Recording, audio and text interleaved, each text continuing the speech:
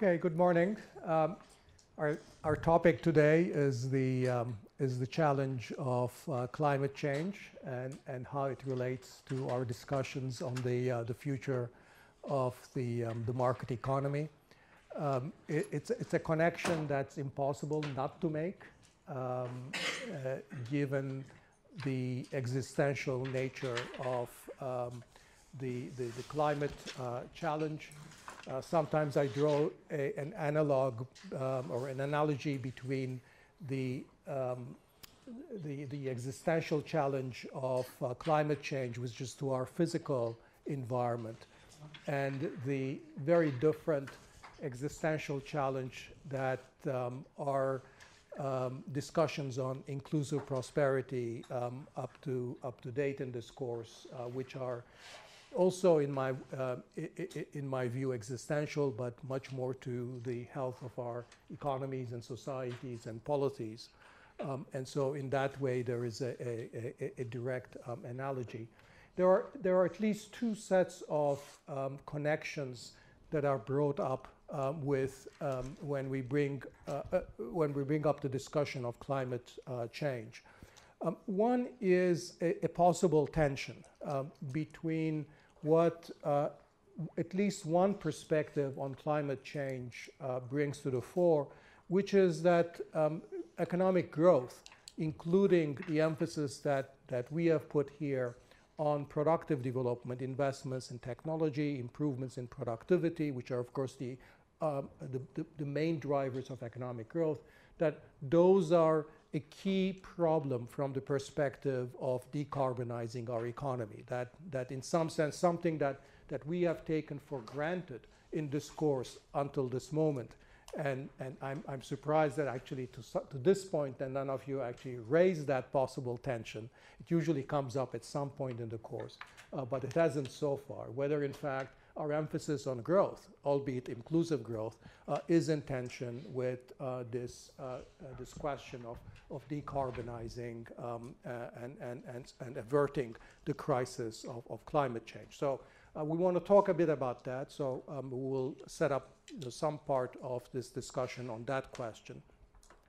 A second set of connections, perhaps less of a tension, but more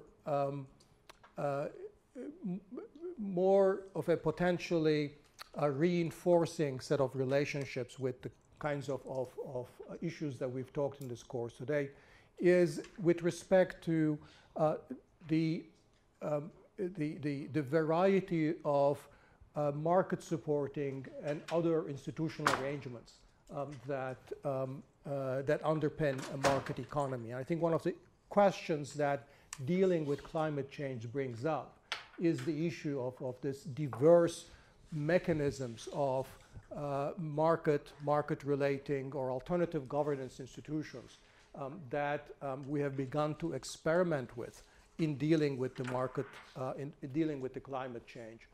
And there are some obvious parallels with our discussion about this variety of market institutions or institutional arrangements with respect to supporting productive, inclusive growth, and making those connections both teach us something about how we address climate change, but also reinforce and enrich our discussions about these diversity of institutional arrangements and the possible paths for the future. So we want to talk about those parallels as well. So what I propose is that we actually break up our discussion today into three parts that take off from that. The first two parts somewhat shorter than the final part.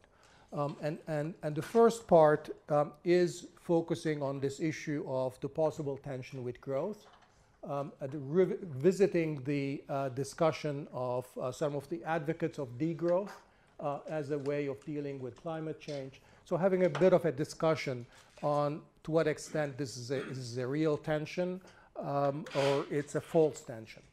That's topic number one. The second topic that I want to bring up after a discussion on that is the main tools that economics has brought to think about possible solutions to the climate challenge, and how these link up with our discussions on various types of alternative institutional arrangements. So entering the topic of these market-based versus other methods of dealing with climate change. And taking off from that, following one of the themes of that second part, a third and broader discussion on the broader sort of regulatory and governance arrangements with dealing with climate change and how they might connect with the other discussions we've had here on different types of industrial policy, on different types of governance, on these experimentalist methods of starting from existing experiments and building from them in a direction that makes sense.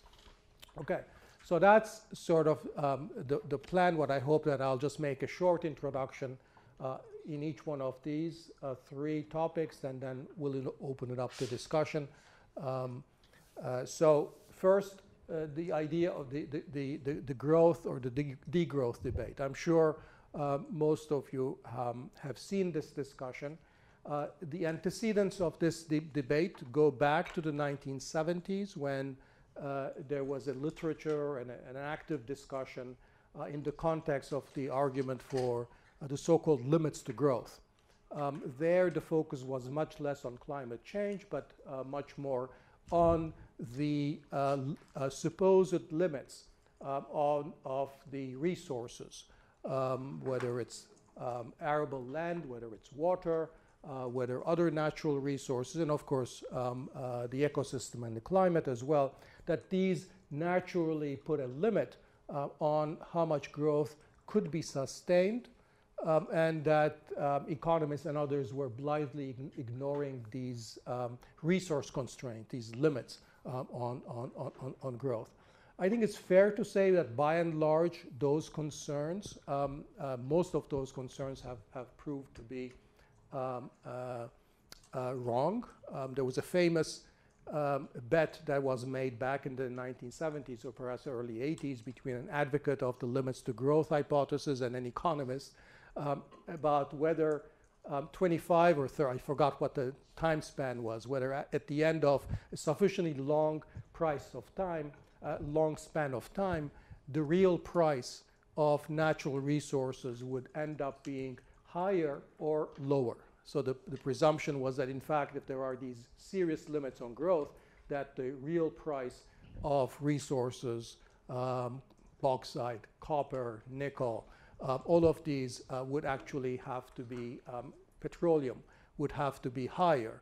The alternative, the economist's perspective, was that ingenuity and innovation and technology and discovery and exploration would be the solution to scarcity. And in fact, the real price of these natural resources and minerals would be lower.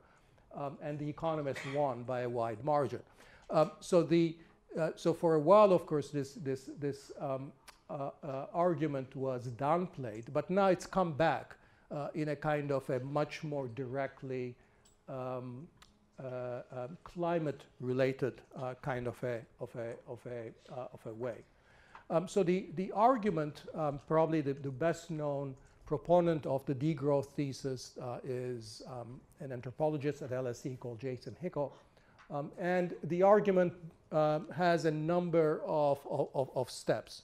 One is the view that addressing climate change fundamentally will require a radical shift in the way of life that will allow the shrinkage of GDP and other economic indicators.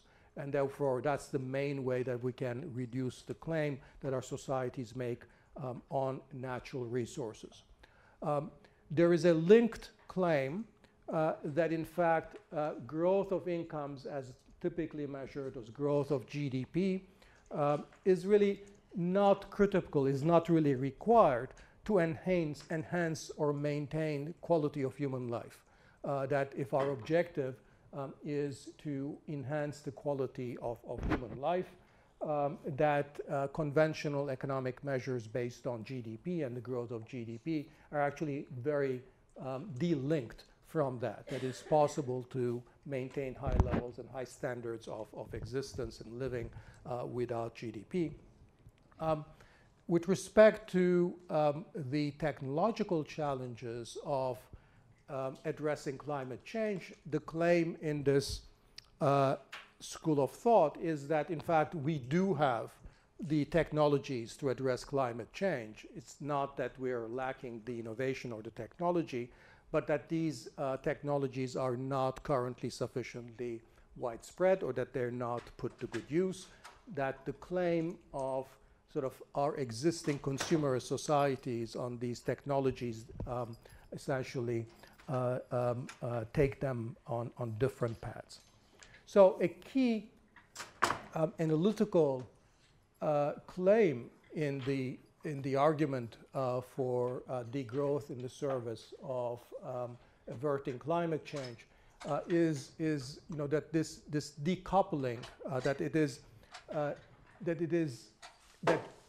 I guess one side claim that GDP is not a good measure, that we should not be focusing on it along with all the other economic machinery that comes with it, and second, that we couldn't have and much more fundamentally, we cannot have simultaneously GDP growth and serious action on the climate front, or that as the greenhouse gas emissions are inevitably linked with the growth of GDP, and if we want to reduce greenhouse gas emissions, that we do have to reduce the level of GDP. So that would be basically the degrowth argument.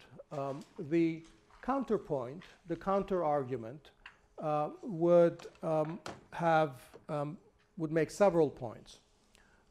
One is that, in fact, we know that GDP and GDP growth and greenhouse gas emissions can be delinked. We have evidence for nearly a quarter century now in most of the leading countries of leading economies in the world, the top 20, 30 economies. GDP growth has continued, yet in fact the absolute level of emissions has dropped. So this is in fact one of the key successes of the last quarter century, that in fact not only has the emissions intensity of GDP has fallen, that the absolute level of emissions has fallen as well, despite increases in growth. Now, of course, the other side would argue that is not enough, that we need a significantly sharper drop in emissions. But the fact is that in most advanced countries, this decoupling has already happened. Second, I think the argument that would be put on the pro-growth side would be that it is not true. I mean, it's clear that GDP doesn't measure a lot of things that we care about. So no economist would disagree about that. You know, if you take a couple of days off work and spend it with your kids and your family and go out sort of into nature, GDP is going to fall, but presumably you will have a happier couple of days. So that's the kind of thing that GDP obviously falls quite short of in terms of measuring the things that humans care about. But the argument would be that as faulty as GDP might be, it is not true. For the most part, it measures the things that people care about. And the proof of the pudding would be that it is in fact the case that increases in human satisfaction, increases in life satisfaction are actually correlated not just across countries, but also within countries over time with increases in GDP, even at sort of very high levels of GDP. So that's to say, if you look at the United States, you look at Germany, you look at Sweden, relatively rich countries where you think that they have already passed the point where increases in GDP or increases in household incomes adds to life satisfaction. And you ask in those countries whether as incomes of households increase, whether they're self-expressed life satisfaction. So, the broadest measure of, on a scale of 1 to 10, how satisfied would you say your life is? The fact is that such measures of human well-being and life satisfaction are indeed correlated with measures of income, the kinds of things that GDP. And that might be a bit of a surprise, but it turns out to be true, that people, now it's probably maybe not true at the very, very top level of incomes, but it is certainly true apparently for the vast majority of people. And I think third, there is the question of the developing countries. The developing countries in the years ahead, I mean, it's quite clear that developing countries have not been the major contributors to the stock of carbon in the atmosphere that has come from the advanced countries. But in the years ahead, it's going to be essentially largely middle-income countries, the Indias and the Pakistans and the Brazils and the Mexicos, that are going to be contributing to emissions in the environment. And in those countries, there's much less evidence of decoupling, or decoupling looks much less evident. So the question is, how would the degrowth thesis address the needs of developing countries, where it's much easier, much more direct to make the case that they do need to grow in order to find solutions to poverty and to address problems that their economies and societies face.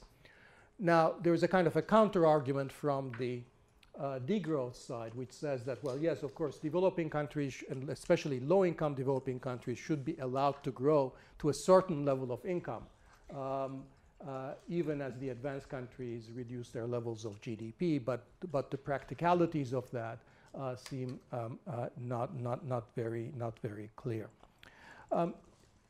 There's one final issue with respect to developing countries that I think, in line of our previous discussions, that's worth pointing out, is that the clearest source of tension with respect to the growth of developing countries and emissions is the view that if developing countries were to emulate the path of previous industrial countries in investing in manufacturing and heavy industries, dirty industries, that this would create huge amounts of emissions, but yet that this is the only path to growth. But remember our earlier discussions about manufacturing and heavy industries not serving the kind of escalator role, the potent role for economic growth that it does, it used to. And if premature deindustrialization is a fact of the world, it is a kind of a silver lining. There's a silver lining to this because it suggests that today's and tomorrow's developing countries may not need to rely on that kind of carbon-intensive, dirty industries-intensive industrialization path in order to develop, in order to grow. In fact, that may not be a feasible path in any case. And that the alternatives that are going to be based much more on service industries for smaller scale firms that are in general less carbon intensive, that actually is also potentially something that eases this tension.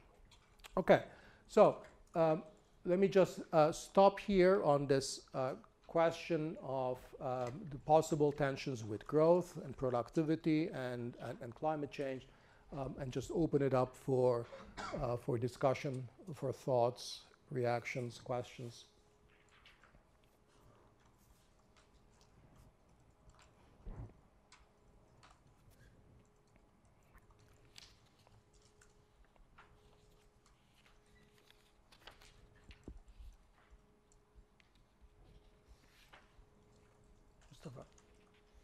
So the question I have, Professor, is that with the degrowth argument, like what is the limit of degrowth?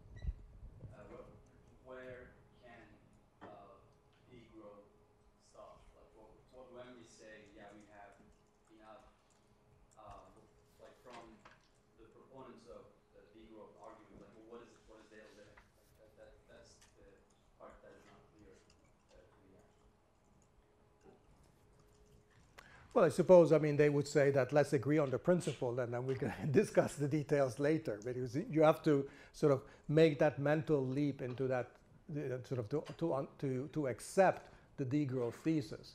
And then, you know, the discussion of whether we're talking about, you know, 50% less or, you know, 30% less, I think they would say that that's more of a process. As we rearrange the way that we live. That becomes, you know, something that we discover in the process of changing our way of life. Simbi? Yes, Professor. So with the greenhouse emissions coupling with economic growth, especially from the rich nations, I'm curious with regards to the extent to which the decoupling has been evidenced. Right? So how many degrees, like for example, or because I mean part of the challenge part of the argument on the degrowth movement as well is that a certain level of drop or the expectation in terms of either the 1 degree or 3 degrees drop in a kind of warming would actually result or need some level of slowing down of the economy. And so I'm just curious to what extent that decoupling is. Well, you can see, so there's a visual, you know, first in terms of, I mean, I think you're asking two questions. One is how much decoupling there is, and secondly, is it enough really to get us to, you know, the 2 degrees Celsius, keeping the global warming at no more than 2 degrees. So you can see what's happening. And in some cases, it's pretty striking. I mean, you can see, Germany, the Netherlands, even the US. So you can see the numbers there. I mean, Netherlands. So I guess the problem there is taking the year 2000 as the base.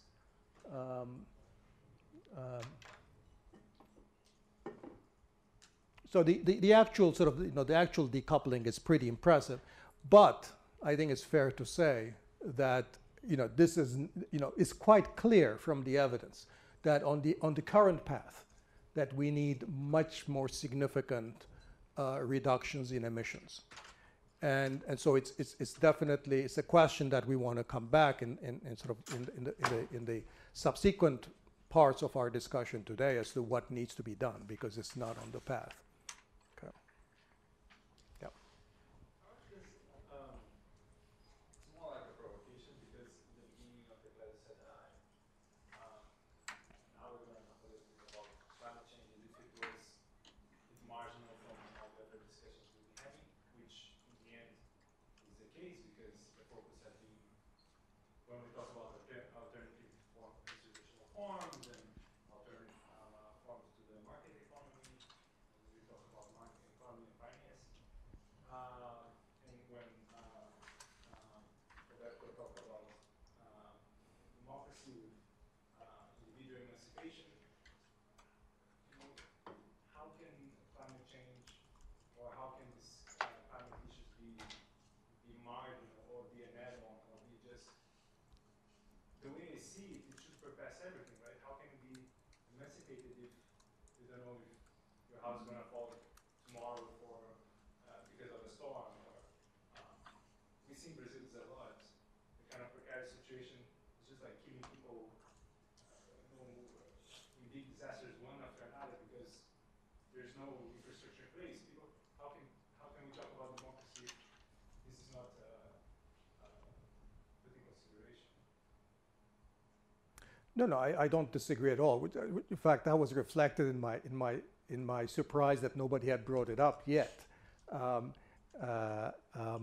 So I don't think we view climate change as marginal. So if my introductory comments made it seem like that, but it has been marginal to our discussions in this course so far, because has not been our focus.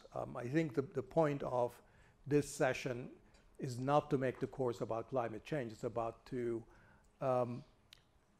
first, in the context of this present discussion, make us question to the extent to which there might be a conflict between our focus on productive development and growth and the challenge of climate change, which we take as given. And second, to the extent that there is not, is to amplify some of the points that we've made before in terms of how some of the governance arrangements we've been considering also carry over to issues about dealing with climate change. So that's kind of the synergetic part of the discussion. But certainly this course is not focused on resources or climate. But let me say one thing, which I think is important, which is the relationship between the kinds of increase in incomes and growth and productivity that we focus on, and the precarities with respect to resources and climate. Because in many areas, in fact, there is a positive dynamic.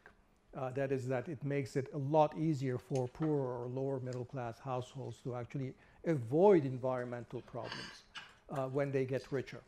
That's probably is sort of easiest to see in the context of air pollution, which is actually something that, so this is a very local source of problems. And we know it's a very, air pollution kills people. So it's another version of, landslides or something that take, the house from under my feet. But it's there's a kind of a so-called Kuznets curve with a lot of these environmental issues, which is that these problems tend to rise first with income and then tend to fall. And that's because in the case of air pollution, there is a clear measure, which is sort of, the amount of particulates in air. And also because we have measures of this that go back to all the way to the Industrial Revolution, you can see how this Kuznets curve has operated. So this is measures of air pollution in London that goes back to 1700. You can see how it sort of has increased throughout until about for 2 centuries. And then after 900 is a very precipitous decline. So that you can see that in other measures of local environmental quality, such as water quality and so forth, that the first the discharges, industrial pollutants go into waters and rivers and lakes, and then eventually, as incomes get higher, people get richer. You can afford mechanisms to clean up these local natural resources or to have protections against slide or build more durable housing and so forth. So there is a kind of, outside of climate change and greenhouse gas emissions, in a lot of environmental issues, there is a very positive dynamic between productivity and growth and the quality of the environment. The other thing, while I'm here, I want to put in is this. This thing that I mentioned in passing, the relationship between incomes and life satisfaction.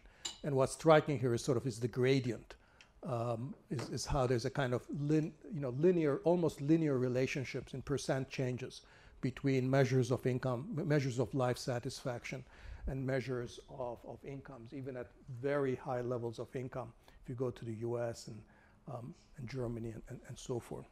Okay. Other comments, Miriam?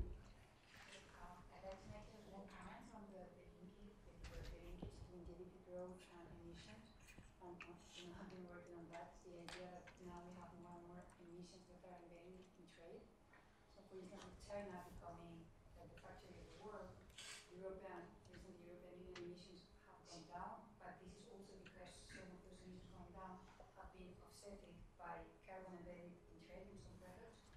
So I wonder to what extent is the linkage is a little bit an illusion, or whether it still exists if we take into account those trade emissions. And for instance, Europe has turned from the net exporter of emissions towards the net importer. Yeah. So that's a good point, that some of this, that's not the picture anymore, but the linkage, the picture that showed the delinking of emissions with GDP growth, in part has been enabled by the transition of dirty industries from the advanced countries to low and middle income countries, and then the steel and the aluminum and other sort of outputs being imported. from those developing countries. Now, you know, the evidence on, well, so the question is you know, there too is a kind of a complicated picture, because if you believe that trade is a mechanism whereby low-income countries can increase their income, their levels of well-being, it might well be that, you know, an important mechanism for increasing the demand for cleaner air and you know, abatement of emissions will be making those countries richer, and that to that extent, you know, trade is not necessarily making things worse, or maybe it might be making better. But it is one of these you know, issues that have complicated questions of trade, particularly when, as you well know, of course, Maria, when you know, sort of some parts of the world, such as Europe, has you know, sort of, you know, carbon control mechanisms, and the question is the extent to which that can be undermined through trade, and what does it mean? Then do you put trade barriers on exporters of these industries, and is that not discriminatory, and so forth? Aran? I have a question that actually builds off Maria's point about trade, and I'm wondering about some of the both normative and practical considerations of two specific dynamics in terms of the relations between countries. One is with respect to what are called critical minerals. Critical minerals. And the other is with respect to the EU's carbon-adjusted border tax. So I think from the IEA to like popular press, there's a lot of conversation about these certain minerals being critical without discussing the question of for whom. So in a low-income country, you don't have the luxury of wrapping a sports car around a battery, and at the same time, increasing demand for cobalt, lithium, rare earth elements has huge implications for export-oriented growth, democratic self-determination, you know, possibilities of elite capture in countries like Chile, the DRC, and so on. I think it's a great shame. You know, Biden on the campaign was the Amtrak guy, and now he's become the electric Hummer guy. Do we really need electric Hummers? And that's a material question for developing countries that are resource rich. And the second piece is whether the EU, you know, putting in place a carbon-adjusted border tax, in essence, is placing an inherent limit on growth to countries that are trying to develop, trying to export steel, trying to export cement, even electricity. So how do we deal with some of these both normative and practical considerations in terms of domestic and multilateral governance, especially when international finance and technology transfers just continues to be absent? So the carbon border adjustment mechanism that Aran is mentioning, in case for those of you who don't know, is precisely the idea that that EU is going to impose essentially border taxes on tariffs on let's say steel from countries that do not have carbon control or emissions control mechanisms, to ensure that the carbon control policies within the EU is not undermined by imports from countries where environmental or climate regulations are much laxer. And that's the trade-off that is raised, whether in fact that is inimical.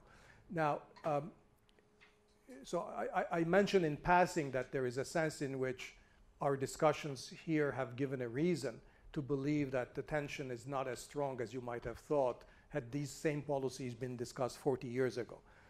Because I don't think, you know, take some of these industries, you know, steel is pretty much an industry of the past. Nobody's investing in steel anymore.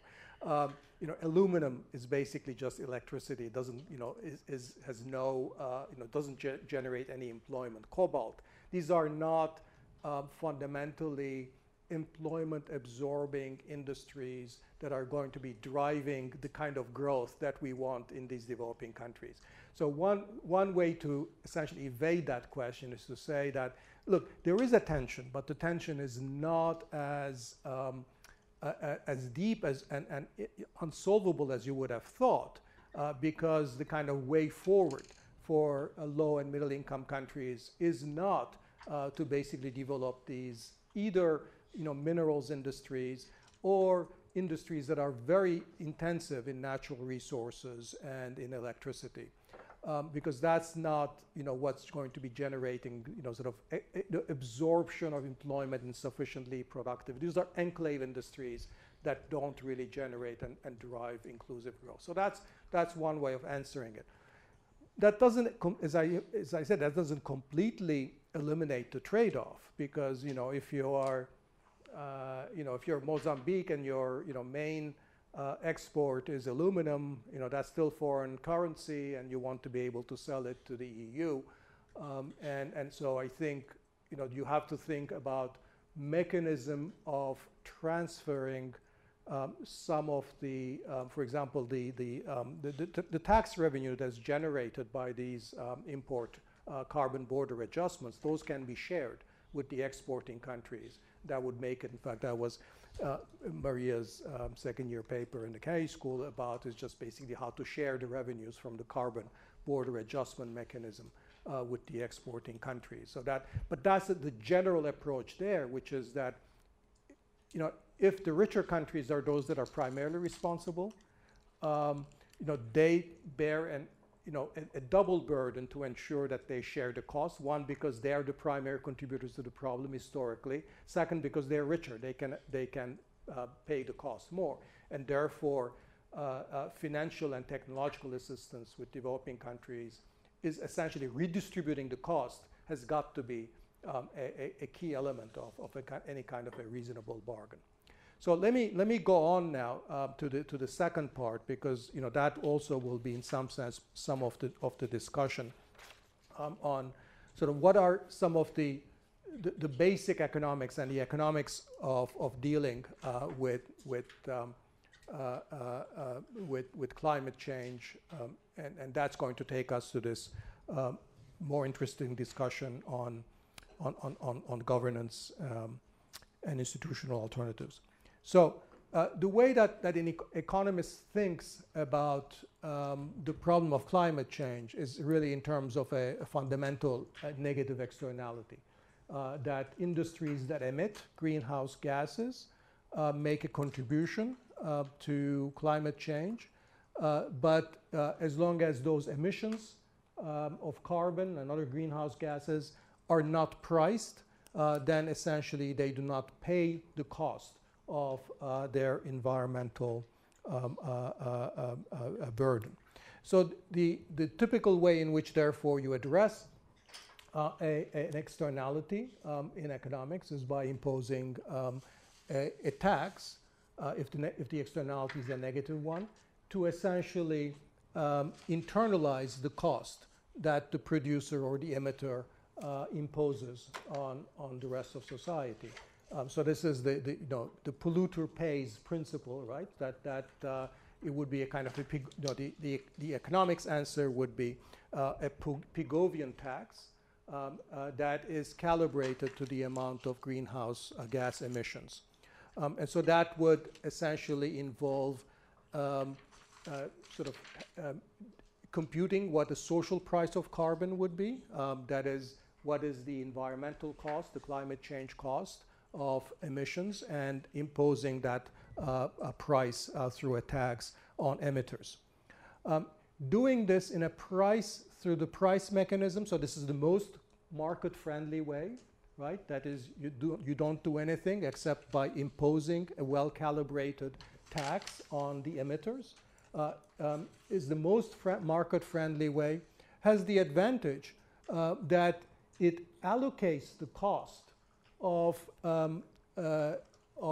reducing emissions in a way that ensures that those industries and firms that pay the lowest cost are actually can adjust more, because the cost, those industries that are the highest emitters necessarily will pay a higher price than those that are lower emitters.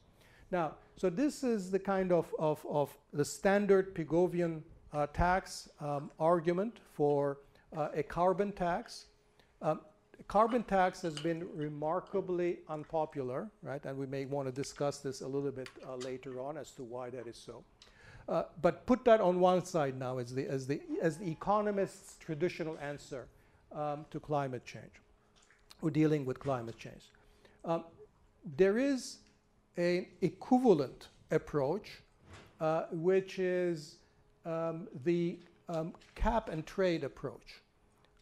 And under full information, in a world where uncertainty does not figure prominently, the cap and trade approach is actually completely equivalent to the carbon price or the carbon tax approach, because you can achieve exactly the same outcome by physically putting a cap on the total emissions, implementing this through essentially a permit system where each producer is given a quota or a permit of how much they can emit, and then allowing different producers to actually have a trading system where they can trade these permits across each other. So a kind of a tradable permit cap and trade system essentially replicates the purely market-oriented carbon tax approach. In many ways, it has the additional benefit that you have now a second instrument besides the cap, which is the permits that you allocate to different emitters. And the allocation of these permits gives you an instrument as to you decide who bears more of the cost. So if you give the original emitters big permits, then you make it less costly for them to reduce, or to the extent that they're efficient, of course, then they would be able to trade these permits with less efficient producers and reap the benefits by being able to sell these permits.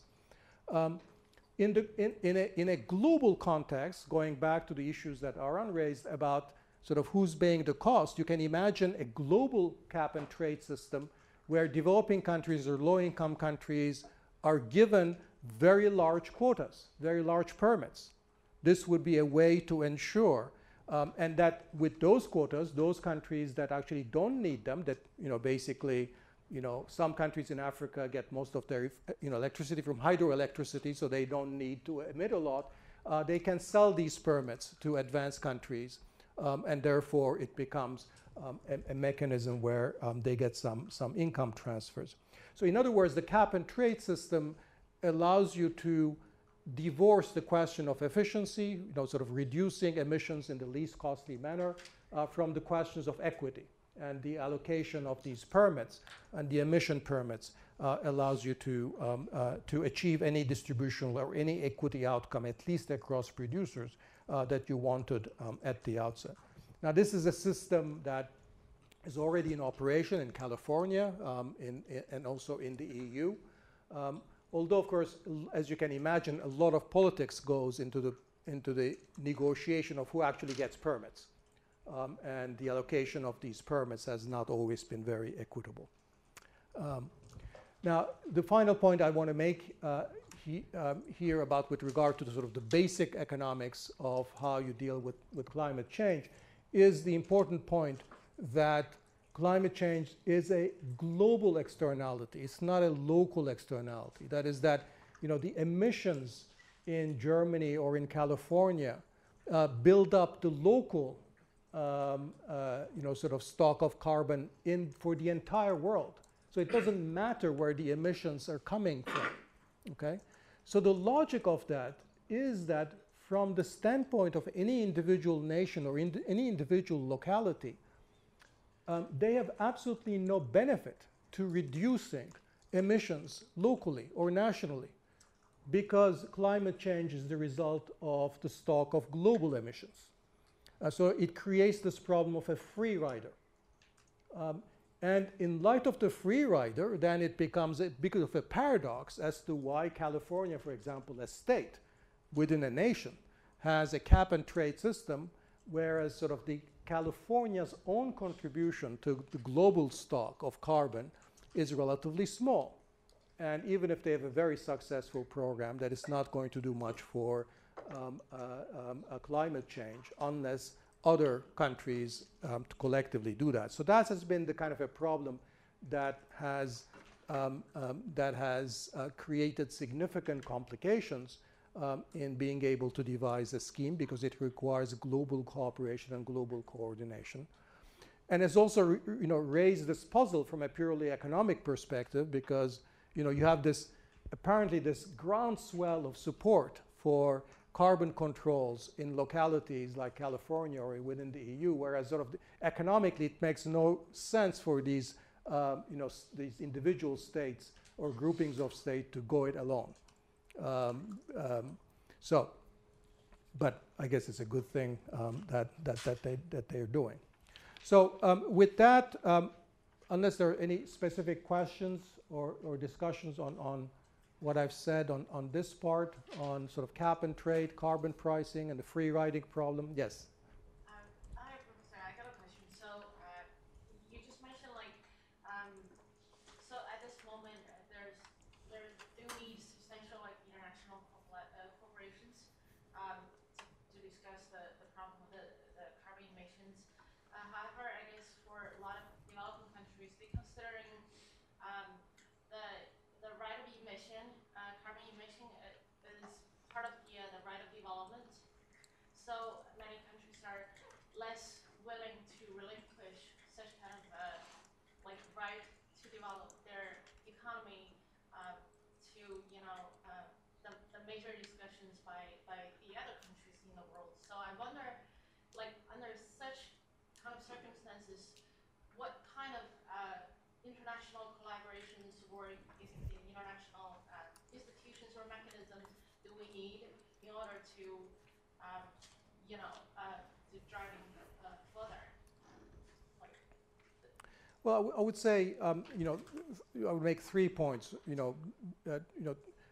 Two of them about what these countries ought to do on their own, and a third about the global. Maybe the third about the point about global is just what I said before, that any sensible mechanism for addressing climate change globally has to have real both financial and technological transfer mechanisms to enable developing countries to adopt and use the requisite technologies and to have the resources to do so. So that has to be, that's quite clear cut. And so there's no, it's just that politically it's been difficult for advanced countries to make the requisite commitments. But that seems very clear cut to me.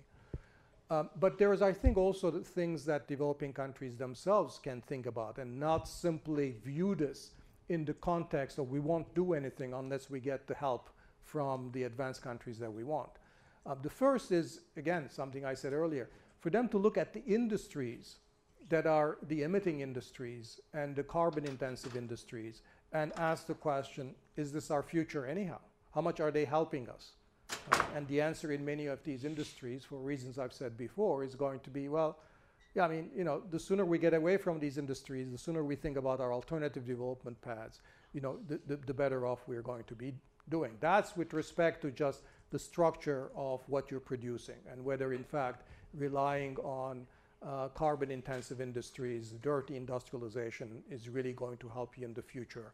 And for reasons we've already discussed, that's really, it no longer is a kind of feasible path for inclusive development.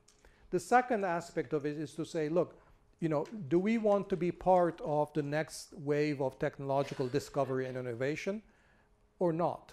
Because, that's where the world is going. So the market for new products, new processes, it's all going to be renewables. It's all going to be alternative forms of energy. All the technologies will be based on that. And the sooner we make the transition to that technological trajectory in terms of our innovation and in terms of our thinking about our own R&D and our local development, the sooner we invest in solar and wind and geothermal and other things, the better, the quicker we're going to be catching up to where the world is going to technologically as well. So those, I think, would be arguments as to, that I would put. Yeah. I guess given the political unpopularity of carbon taxes, has there been any serious consideration of, I guess, the inverse, which might be a carbon abatement subsidy? So paying firms to reduce their carbon emissions off some baseline? Well, that comes very close to sort of, so there are two ways. There are two complementary ways to deal with the needed green transition. So far, I've talked about the raising the price of carbon, making it more costly to emit carbon. What you're bringing is, how about actually subsidizing producers to become clean, right? And so I think a key point that I would like us to take from this is that sort of the way that economists actually think about this problem at present is that you need both planks. So you need both to have producers face the true social cost of carbon, whether it's through carbon taxation or through some cap and trade mechanism, through some standards and permit system. And the other is to actually speed up the transition to a green economy by putting us on a technological trajectory that makes a lot more, that induces a lot more innovation and R&D in green and renewable energy sources. So the key is that you can't, neither one on its own is going to be enough, because if you simply rely on a high price of carbon, you're making it too costly for people and you're running into all these political difficulties. So therefore, you need to complement it with incentives to invest in renewables. Now, the problem still is that, old industries will be with old technologies, won't necessarily be in the technological vanguard that will be investing in the new industries, but maybe they will be. I mean, the amount of investment in renewables that established oil companies do today is huge because they see the future coming. But you need both planks. And let me just show you before we move on to the final discussion, and I'll turn to Roberto here. One other picture which is quite striking and actually goes to this discussion of incentivizing technological change. And this is the price of different sources of energy. So this is the what has happened to the prices over time as installed capacity has grown. Just look at the price per megawatt hour of electricity of solar energy, solar photovoltaic cells, right? The collapse of price in solar energy is just astounding, from $378 to about $68 in 2019. In wind, there's been, especially in onshore wind, there's been basically a kind of a similar reduction. Offshore wind is more costly still, okay? So this is the big wins that we've actually had recently, which is that the prices of at least two forms of renewable energy, solar and wind, have come down significantly more rapidly than anyone had any right to expect. Why? Well, investments in new technologies, okay? The kinds of, new technologies that we want broadly to incentivize. But what's more specific is that, particularly with regards to solar energy, has been, sort of China's programs of hugely subsidizing the production of PV cells, okay, solar cells. So in many ways, the reduction in the price of renewable energies is the product of Chinese industrial policies, okay? And this has been sort of, subsidies through state enterprises, subsidies through national and local governments, credit subsidies. to the point that where many advanced countries either contemplated or were actually putting on, anti-dumping duties on importation of solar cells from China, because the price collapse was clearly the result of government support. Okay, this is another area where the environmental arguments and the trade arguments clash, right? What China did was absolutely beneficial for the world as a whole, but it created this commercial tensions with countries like US, Canada, and many countries in Europe as well. So I think this is, maybe I will stop here as a kind of a tantalizing entry point to sort of this second plank of how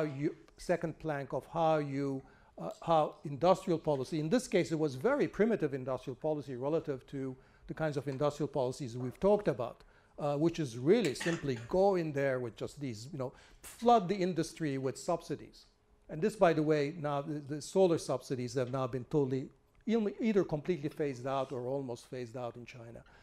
But for a long time, they played this incredible role of installing capacity, and the capacity, because of learning by doing and other sort of mechanisms of technological innovation, result in a significant decline in the price. And these subsidies were critical in China, both in solar and wind, and the world as a whole has benefit from that from a climatic standpoint.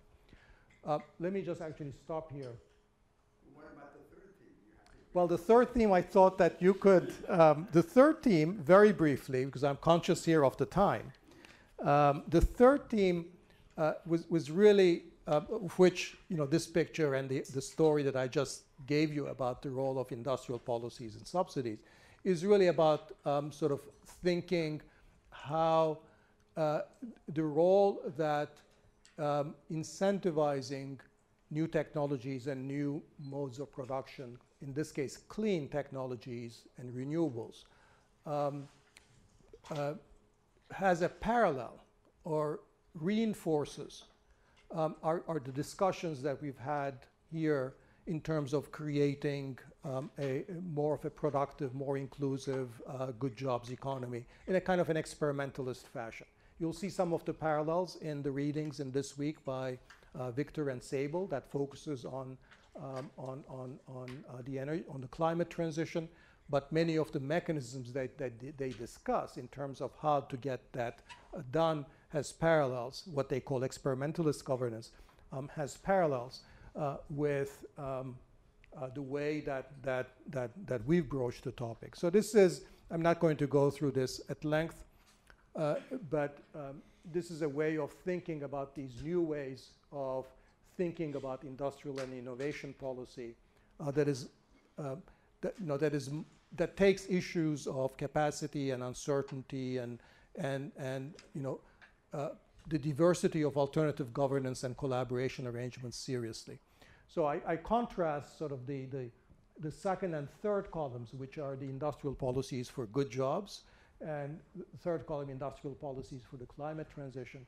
I contrast that with sort of the traditional conception of industrial policy that sort of has the kind of image one has of the East Asian model, which in fact wasn't very descriptive in reality of East Asia, but is the image that many of us carry when we talk about industrial policy, and how that differs from the sort of this alternative model, okay? So the key distinctions here is that in all cases, of course, we're targeting specific, what an economist would call externalities that are particular learning, climate, or good jobs externalities. And that defines kind of a number of sectors that we would target. There are very clear differences in the assumptions that we make about the role of the government in the traditional East Asian model, that we think that government is hard, strong, can keep the firms at arm's length, and knows a lot about what needs to be done. Therefore, one result is that you have sort of these ex-ante programs of subsidies that are targeted directly to sectors and firms that are directly targeted. You know enough about what policy has to be ex-ante, that industrial policy then consists of a set of activities or sectors that you target and a set of incentives that you provide, and that's your industrial policy. Whereas under these sort of new forms of industrial policy, whether you are dealing with increasing the supply of good jobs or speeding up the climate transition, the role of the government is very different. You start with a significant amount of uncertainty about where the problems are, how they can be solved, what the requisite policy instruments are going to be. And you start with a view of the government that doesn't necessarily presume that the government has all this capacity. You start with the notion that the capacity can be built, and trust with the private sector can be built as you start building these relationships with private firms and other actors. So in that sense, it assumes much less about the type of the government. So the incentives and the application of the incentives, therefore, is much more evolving rather than sort of given ex ante. There is, the kind of the conditionality that's involved. It's much less rigid. So in the case of the experimentalist governance, for example, Victor and Sable talk about these default penalties, but these default penalties aren't really to enforce particular outcomes. It's to ensure that you're actually taking part in this collaboration and you're doing good faith efforts to go alongside with it, rather than necessarily producing particular outcomes, what a hard ex ante conditionality would require. Okay? And finally, in terms of how you deal with the private sector and private parties, it's not arm's length. It's directly collaborative and it's iterative. So you're in that sense, there's this notion of embeddedness on ongoing collaboration. Okay, now this is the point where I was going to turn over to Roberto, who's conveniently disappeared, but might as well take a couple of comments. Kisimbi. So in this case, I can write it out. But I'm trying to connect around the previous question also that the other question was asked around the government, right? So what advice would you give? So I understand the advice you give was a bit, for example, the medium and where the debate is headed towards. But DRC here is Cobalt, which is instrumental for a green future, essentially. But then also what's also happening there is that outside of human rights abuses and all that taking place, that too is also and even not only just that, I mean, lithium mining, rare earth metals, most of all these resources are in developing countries, and the mining has significant environmental impact. Right? So the quality of life of people around those communities actually severely diminished as a result. And so the question that Aran was asking was that, so it's critical metals to who? Right? So everyone else is essentially enjoying this fruit of renewable energy, but these communities here are truly, what is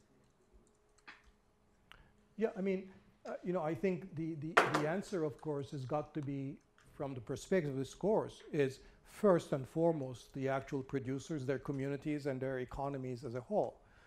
And if this is not happening because the human rights of the workers are being, and their labor rights are systematically repressed, that there is, use of child labor and other violations of internationally recognized labor rights, that the practice of mining is creating huge problems for the local communities, then something is going very badly wrong, and the question is, sort of what would an appropriate solution look like, and then who stands in the way, or what kind of institutional arrangements. Now, my very sort of superficial reading of this would be that as the part of the solution would obviously require sort of abiding by internationally recognized labor rights, investing in technologies of mining the product, or compensating the communities in ways to ensure that the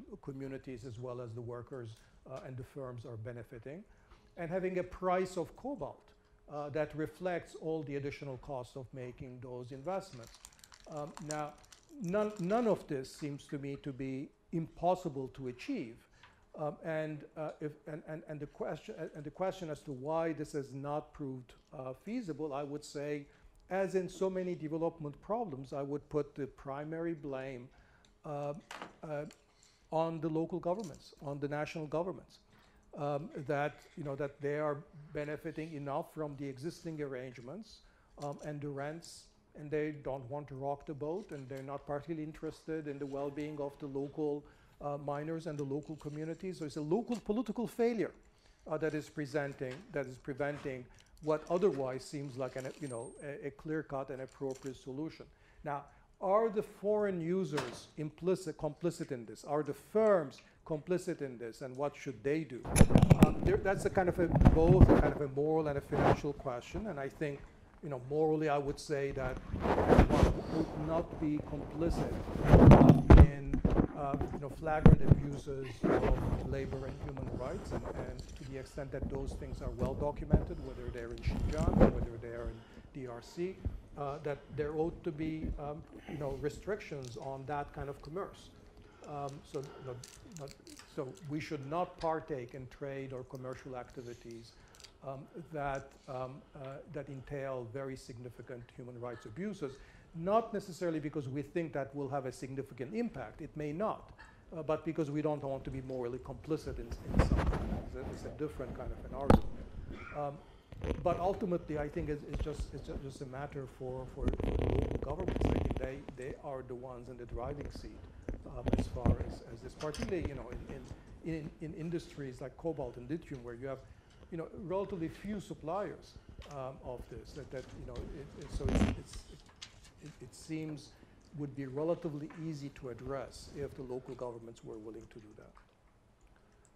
Good. So I want to return to an Amazonian example. I want to give an example from the Amazon, again, as I've done before at earlier moments in the course. And against the background of this Amazonian narrative, then speak to the third of the three themes that Danny has just addressed, to the method and its relation to politics, not just with respect to climate change, but with respect to all the themes that we've been discussing in the course. So I begin by making a few descriptive and interpretive points about the situation in the Amazon. The Amazon is the biggest reservoir of biodiversity and of fresh water in the world. It is, by a large order of magnitude, the greatest tropical rainforest in the world, and 60% of this tropical rainforest is in Brazil. It includes two parts, a forested part, which is the majority, and then a deforested part, either because it is the result of deforestation or because from the beginning it represented a tropical or subtropical savanna. And about 25 million people live and work in the Amazon, in the forested part of the Amazon, which is the majority. A few words about the historical background. In the 1970s, when Brazil was under a military regime, the government induced people to come from the south of the country, smallholders, adventurers, and occupy the Amazon. And in occupying it, to begin to deforest it. This was part of official governmental policy. And they did this for geopolitical reasons, because they believed that the Amazon could not be defended unless it was occupied.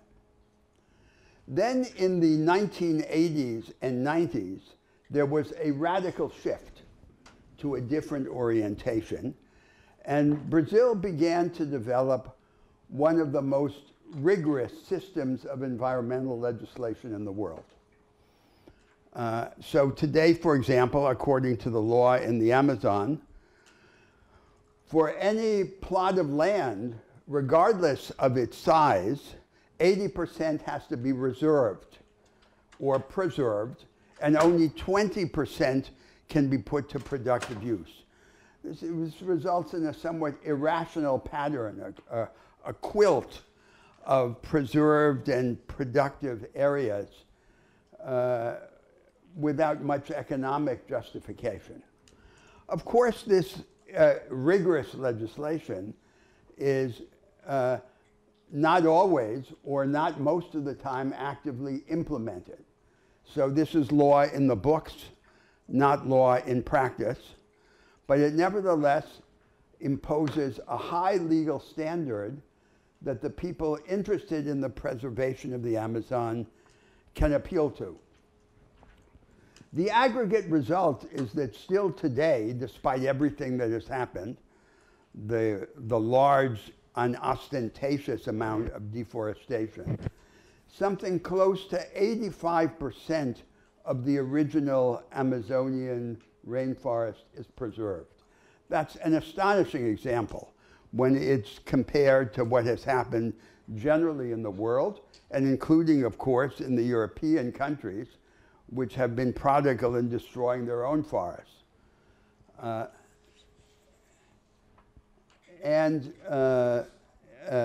It then brings us to the present situation. Now, what are the main economic activities in the Amazon today, to give you a clear picture of its economic reality? In the eastern Amazon, in the state of Pará, the main economic activity is mining. It is a relatively primitive mining. Iron ore is taken out of the ground, barely transformed, put in ships, and sent to China, the workshop of the world. So there we have the essential base of this trade between the untransformed commodities exported from Brazil and the products of human ingenuity that are sent to us in return. And the second major economic activity in the Amazon is the free trade zone of Manaus. Was a fiscally tax-protected free zone for the development of the Amazon. And there, the surprising or not surprising thing is that for the most part, what the free zone produces has nothing to do with the Amazon. Their characteristic activities are to assemble, not to produce the components of, for example, cell phones and motorcycles. So they might just as well be in southeastern China rather than in the Amazon. They have nothing to do with the peculiarities of the Amazon region. It does have a certain consequence for protection, for the protection of the Amazon, because it attracts the population to the city, gives it jobs, and keeps it out of the forest. Then once we go beyond those two major activities, then there are a set of other things that happen. So in the forest itself, there is a primitive extractivist activity. Rubber tappers who live and, for example, take latex out of the trees. No scale, very little technology, and you could summarize no future in that activity. But that is the natural extractivism that survives as a kind of subsistence form of production. And on the periphery of the Amazon, then, we have slash and burn, episodic deforestation by land grabbers, and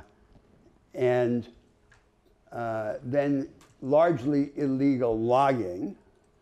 And the predominant economic activity is then low-intensity cattle grazing, which in turn degrades the land, transforms it into degraded pasture land, and a little bit of the soy farming that comes from the center-west of the country.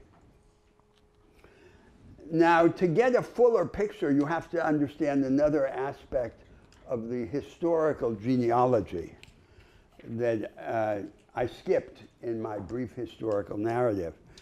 And that is that when these adventurers or petty bourgeois entrepreneurs were attracted from the south to occupy the Amazon, they were, quote, given land, but their title to the land was never regularized. So they remain as squatters, not with clear legal title.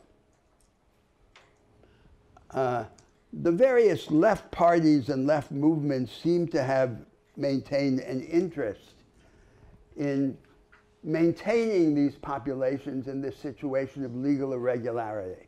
So they can then be dependent on the various political apparatuses that exist there in a semi-collective form. And then the land grabbers come and try to acquire this land and establish clear legal title to it. So there's a massive land confusion, land tenure confusion in the Amazon. Until recently, less than 4% of the land in private hands had clear legal title. The result is that no one knows who has what. And of course, if no one knows who has what, pillage, devastation, will always be more attractive than either production or preservation. And one more word then about the Indian tribes. So we have these sparse Indian tribes in the Amazon with various degrees of assimilation or isolation from Brazilian society. They were given vast tracts of land. Something like 21% of the Amazon is given over to the Indian tribes. But simultaneously, under official policy, they were forbidden from most forms of productive exploitation of this land. The result of this strange combination of prodigality in the concession of land with severity in the opening up of economic and educational opportunities is that the Indian populations are sinking into a quagmire of alcoholism, drug addiction, depression, and so forth. So there you have the Amazon, which now becomes an object of the attention of the world. And a large part of the world, like, for example, Germany and Norway, which want to finance preservationist activities in the Amazon, would, in truth, despite the lip service that they give to sustainable development, want to maintain the Amazon as a park for the benefit of humanity, untouched. And the Amazon is not going to be a park because Brazil doesn't want it and because 25 million people live and work there. So what then are the points of departure for facing this reality that I have just described summarily? So first, you have to understand the Amazon is not just a collection of trees. It's a multitude of people. And if these people have no productive opportunities for sustainable production, they will be driven to deforest and to destroy the Amazon. There's no alternative. Now, second, the premise of everything, the beginning of any solution for the Amazon, is the clarification of land tenure. No good can come from this situation in which no one knows who has what. We have to resolve the problem of land title. And a clear resolution of this problem through secure property for the present possessors is not necessarily the point of arrival, but it is the point of departure. Now, third, we have to create a situation in which the forest standing is worth more than the forest cut down. And to do that, we have to create the framework for a real logging business, and in the future, for the mobilization of this reservoir of biodiversity for the development, for example, of an advanced biochemical or pharmaceutical industry.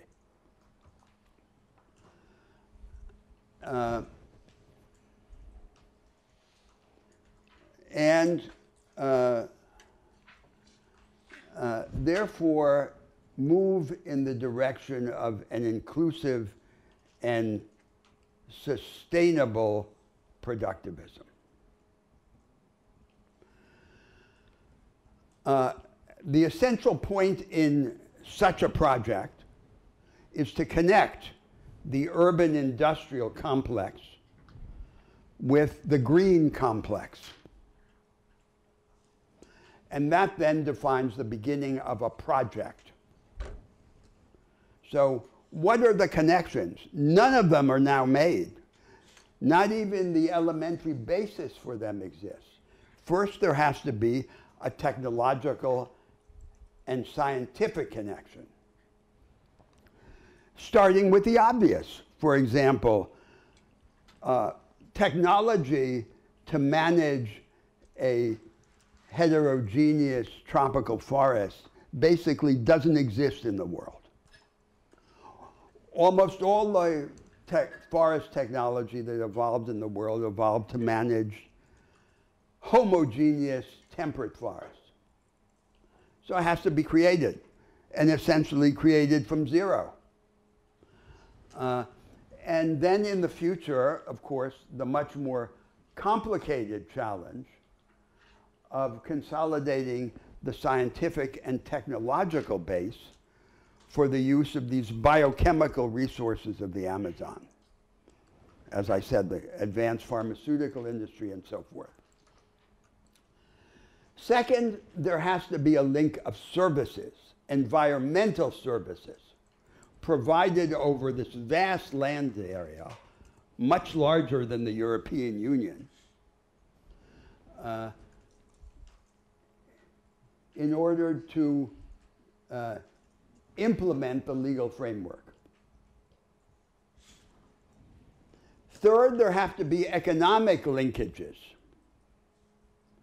between the use of the products in the forest and the urban industrial complex, many intermediate forms of production.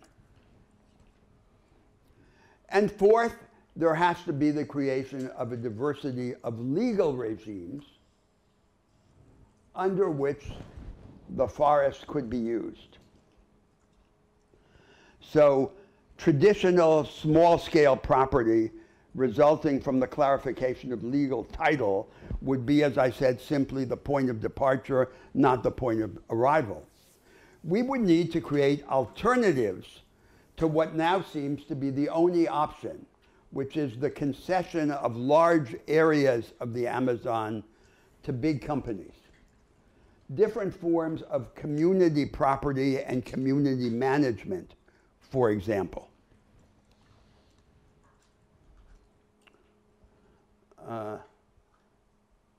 Now then, against the background of this brief scheme, I want to enunciate three propositions which are in increasing order of their controversial character. So the first should be relatively uncontroversial. The project that is required is a productivist project. It is not, in essence, a preservationist project. It is not a project for the constitution of a vast park for the benefit and delight of humanity.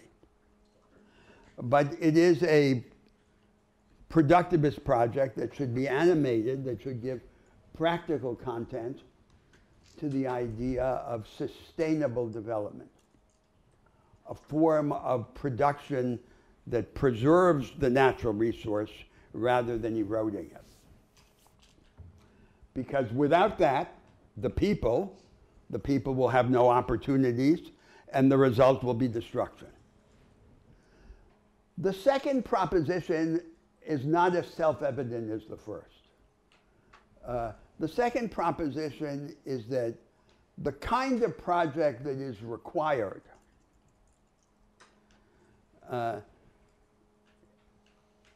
is necessarily an instance of the knowledge economy.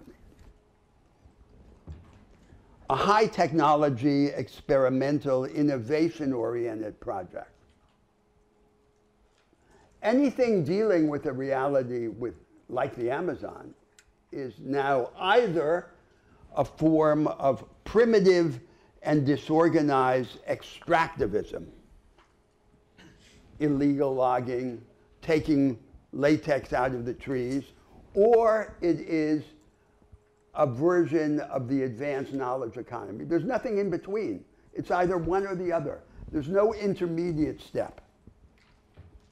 So it is the knowledge economy applied to a reality to which we're not accustomed to apply it. It's not Silicon Valley, but it does require a similar logic of radical innovation and disruption, and the use of all of the resources of contemporary science and technology.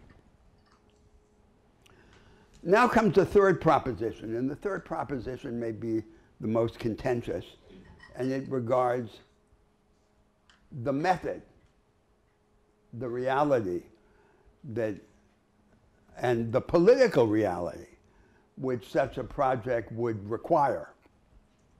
Now, remember the way in which Sable and Victor, in their book, in the introductory chapter, characterize this happy situation that they describe. They say, there is a combination of top-down and bottom-up policy. There's a combination of expertise, or technocracy, and democracy. And there's a combination of the market and the government. Now, I ask you, where would this combination in today's world be most likely to be manifest? And my answer is, in a benign form, in the European Union. The European Union of Jacques Delors. The European Union as it is today, under the dead hand of technocratic centrism. That's where this combination of attributes would be most likely to be manifest. Democracy, but not too much democracy. Democracy combined with technocracy. Top down and bottom up. A little bit of market, a little bit of state, and so forth. And in a less benign form in China. It's a project for the Chinese. It's the typical thing that you might think the technical apparatus of the state council would be involved in and discussing with the regional governments of China. And in Sable and Victor's characterization of this non-political politics, there's the telltale allusion to the philosopher John Dewey, the philosopher of expertise, of a technical form of democracy. When, for reasons which I'll now state, I think that the reality of such a project would come closer to Carl Schmitt than it would to John Dewey.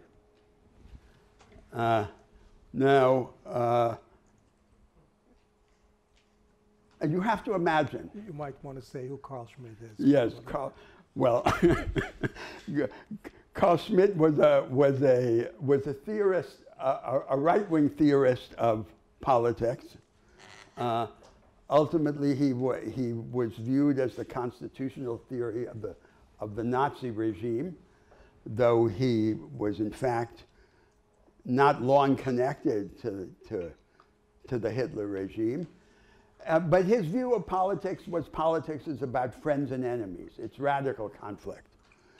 And it's not dialogue and hand-holding about technical cooperation. That was Carl Schmitt. And Carl Schmitt is an object of interest now by both the left and the right around the world. And in China, for example, there's a significant faction of academics that carefully study the work of Carl Schmitt. So what are the constituencies that would be in conflict over the fate of the Amazon and the progression of a project like the project that I've just outlined? So, first, there is the regressive right-wing constituency, represented by the loggers, the squatters, the people who are slashing and burning. And It is representative of this petty bourgeois entrepreneurial element in Brazilian society, which is then attracted to this position. And they're impatient with this somewhat hypocritical preservationism and this attribution to the Indians of vast amounts of the Indian tribes of vast amounts of land without any compensating economic or educational advantages. And they're up in arms against the implementation of this environmental legislation, literally up in arms. So the environmental legislation would have to be imposed by force of arms by the federal police and by the army. Now there's a second constituency, which are the enlightened bourgeois classes in the southeast of the Amazon, in the southeast of Brazil. They've never set foot in the Amazon, nor will they ever set foot in the Amazon. The Amazon for them is a kind of Disneyland, but it's a Disneyland to which one doesn't take one's children. Because if you were to take them there, the children would come back, their faces bloated by the mosquito bites. They would be sweltering and fainting and so forth. So it's a kind of fantasy. They go to the real Disneyland, not to this Disneyland, which one of our writers called our tropical Siberia. And for them, of course, the more preservation, pure preservation, the park, the idea of the park, which the Germans and the Norwegians also want to establish in Brazil, is what attracts them. So these are the two tangible and organized currents of opinion in the country about the Amazon. And what is then the current of opinion that is going to support the alternative project? The project that I just outlined of the linking between the green complex and the urban industrial complex. The form of sustainable development that is an instance of the knowledge economy. It has to be created. It doesn't have any antecedent reality. And that would be true generally of any transformative project. So there has to be the idea cultivated in the country that in each of its large regions, including the Amazon, the country has a second chance. It can reinvent itself in the Amazon. The Amazon is a vanguard of our national development. And then we have this project. We say, we don't have a future simply as an exporter of untransformed commodities to China. We have to bet on intelligence and not just on the easy wealth of nature. Or we have to bet on the marriage of nature to intelligence. But not on this easy way out that we have used to finance the consumption of the urban masses, which are agricultural and ranching and mining wealth. And the Amazon is a prime place in which we can exemplify the solution to the national enigma. So there has to be that project. It has to be presented to the country. It has to be the subject of a conflict, virulent and sometimes violent, and always conflictual. And it's in that context that such a project could advance, in no other. So it's not going to look like John Dewey and Jacques Delors and so forth. It's going to be real politics. It's going to be a struggle over alternative visions of the national future. And that is then the principle that I would apply not just to this discussion today, but to every part of our discussion in the course.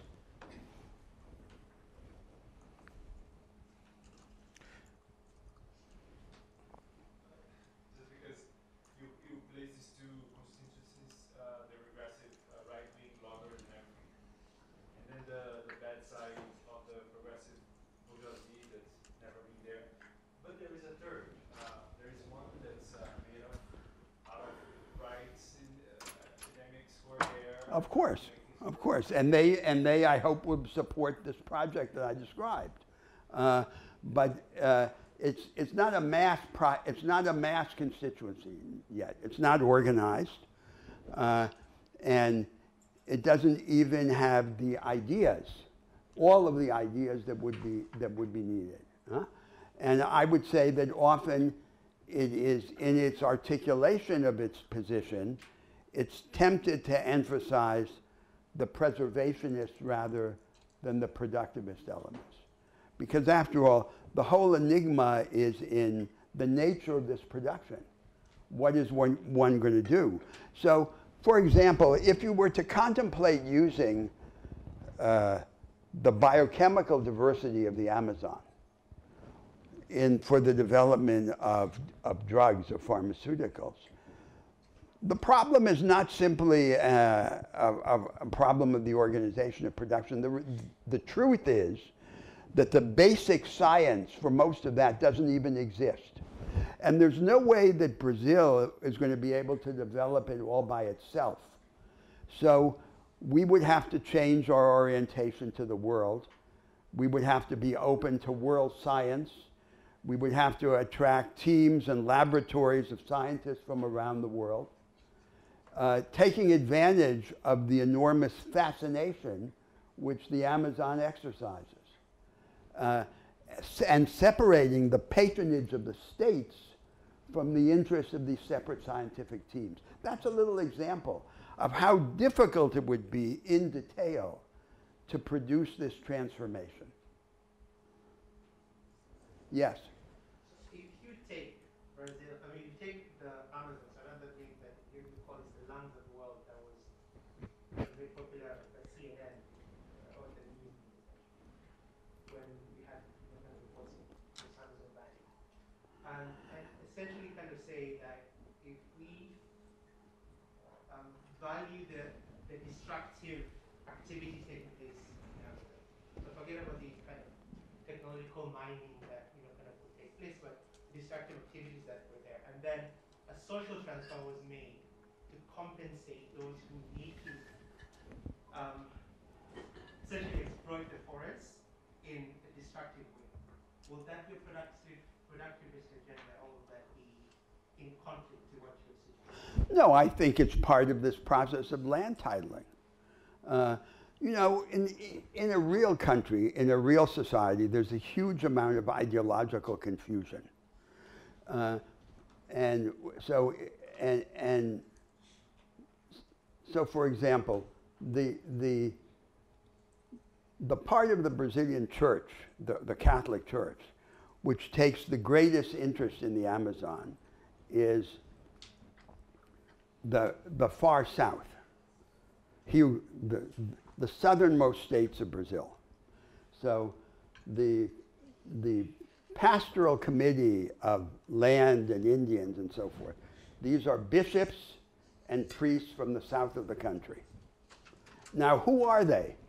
And this, I'm giving you this as an example of ideological confusion. So they are the grandchildren and great-grandchildren of Bavarian and Italian peasants. And so cultivating still the dream of the peasant family happy in the countryside, which they attempted to implement in their states and failed. Now they're going to try and implement it in the Amazon. So the Amazon has to pay the price for the frustrations of Piedmont and Bavaria. So this is what happens in a real country. So it's totally inapplicable to the reality. But it's an example because we have a country in which the regions are so different from one another and physically so distant from one another that they might as well be on different planets. And so it's possible then to fantasize about them rather than to see them in their reality. And we have to establish a different situation. That's why I thought that one of the most progressive things we could do in the country would be to subject all those who are exempted from mandatory military service, all the young people who were exempted from mandatory military service, to mandatory social service, and then to send them to different regions of the country so that they could discover the country. But then, of course, I reflected that a government that could send the bourgeois youth of Sao Paulo to the Amazon could do anything. So if we could do that, we could do anything else.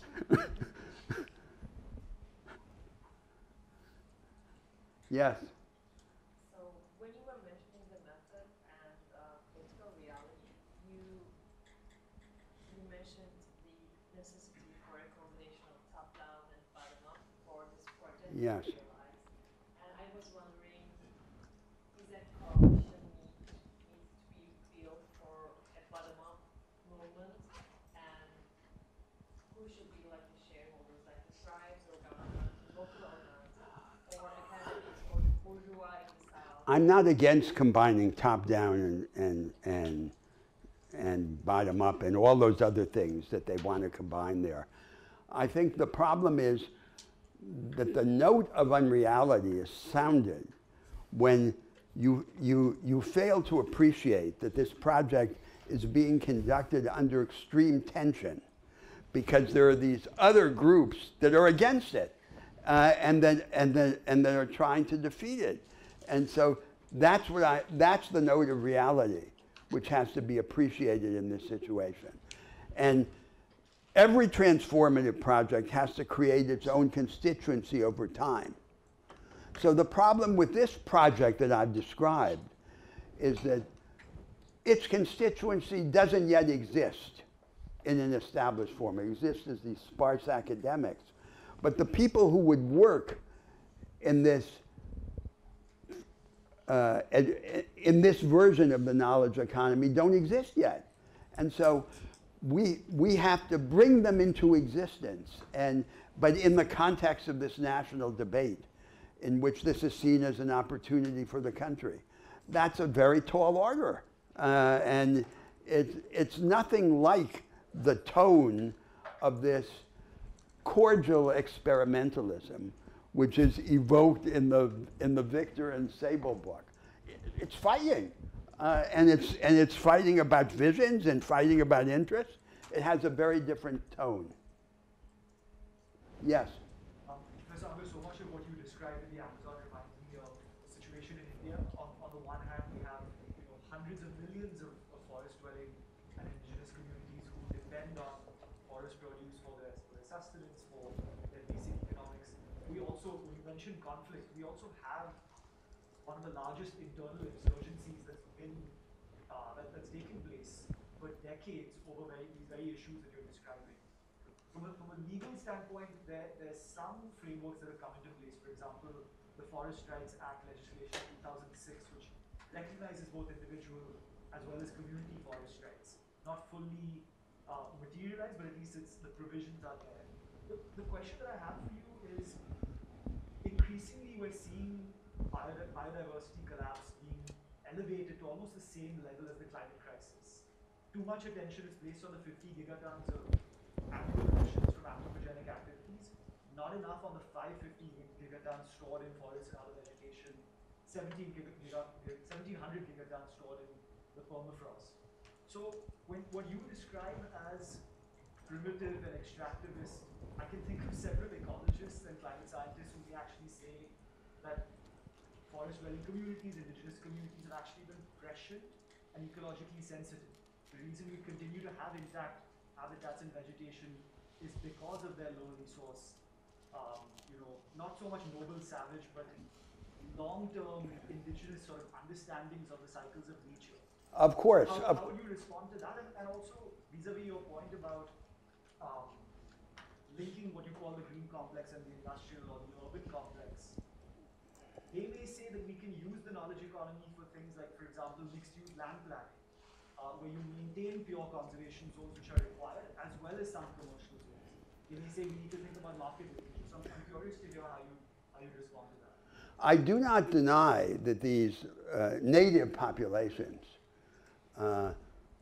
many of them are white, coming from other parts of the country, but they've been there for a long time. I do not deny that they have a great deal of implicit, highly useful knowledge. I simply made the point that this kind of subsistence extractivism that has neither technology nor scale has no future. It has no economic future. It's fine, you can pay them to take care of the trees and send and produce artisanal products, but it's not serious. And it's not a serious solution to the problems of this vast region and this vast country. So it's a cop-out. It's an evasion. And we ought to bite the bullet. We ought to face the reality. What is a serious project with scale, with technology, with a chance of prospering in the world? Yes? If I may, I love your framing of this as a blank slate, right? Most of the margins of our current development paradigm offer potentially the most solutions.